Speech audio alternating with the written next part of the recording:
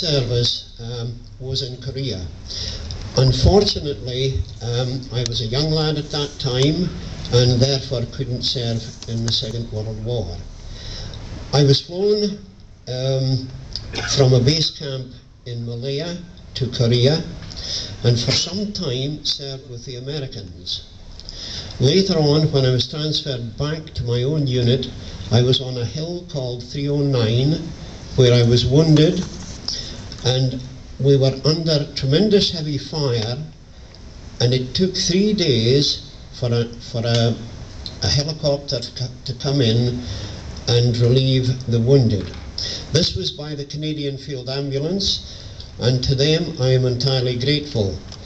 Many soldiers unfortunately stayed in Korea. They had no option. They are absent veterans. Would that you would wander still through grassy fields by wooded hill, when morning birdsong fills the air, and yet another spring is here. If only you could still feel sun upon your face when winter's done, and smell sweet-scented flowers fair, when yet another summer's here. But fate decided otherwise, and you, beneath Korean skies, a gallant band of soldiers lie, your duty done, your merit high. No changing seasons can erase that one familiar name, that face, that comes and lingers with each thought of those with whom we lived and fought. The years have passed I plenty since the time that I was there, along with countless others, the burden for to share. Now I often think of those who stayed, detained against their will, neath a field of painted crosses on the side of a sun-baked hill. What price the golden glory in the winning of the fight, with you not there to share it, but gone forever from our sight.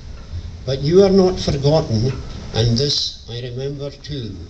But for the grace of God above, I'd have shared that field with you.